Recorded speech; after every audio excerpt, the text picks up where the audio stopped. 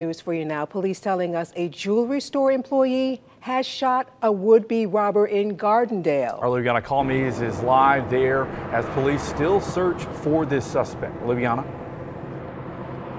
Well, we're on your side getting more details about this. Even just minutes ago, we know that Jeff Dennis Jewelers had an attempted robbery here tonight. Gardendale police confirming that they don't have a suspect right now. They are at large, but they do tell us it is a white female in a black hoodie, and they are looking in the perimeter right now. So it's still all blocked off around the jeweler right now. And I did see a drone and several other tactics being used to search at this time. There's not a lot of details in this investigation quite yet. It is pretty preliminary, but of course we'll update you on any of those details as soon as we get those. Again, this is in Gardendale. For now, live in Gardendale, Liviana Calmes, WBRC, Fox 6 News on your side.